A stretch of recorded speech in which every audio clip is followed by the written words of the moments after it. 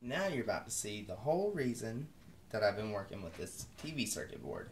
I've seen a lot of videos of people making flyback transformers, and they make a driver for them, a ZVS, a 0-volt switching driver, which is basically a couple of transistors and resistors and capacitors wired together in such a way that you can control the output going into the flyback transformer of the TV. I find it's just as fun, if not dangerous, as always, to do it just like this, to do it straight off the TV circuit board. And you can get some pretty cool arcs. You can't really play with the voltage too much and get the desired effects that you see in a lot of people's videos, but I'd still say that's pretty powerful right there. That's definitely enough to where it would mess you up. That would hurt like crazy. And it's perfect for playing around with high voltage experiments. There's a couple of different experiments I'm going to show in the future. So if you like this video and you like these experiments and these kind of things, and you just basically like people playing with dangerous stuff, then please subscribe to my videos and I'll be able to bring you more content in the future. And as always, I hope you enjoyed this. I enjoyed it a lot making it. Let's see that with the light off. That is a lot of power.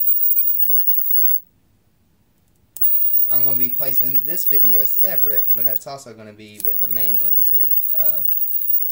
video too. But I'm going to place this separate just to kind of show this off a little bit. Let's scoot the camera in here a little bit. And what I'm using right here, this plastic rod, is keeping me safe. It's called a chicken stick, is the basic term for it. And what this does, I can't touch that wire. If I were to touch that wire, there's a good chance that the electricity would move through it and into my body, and that wouldn't be good.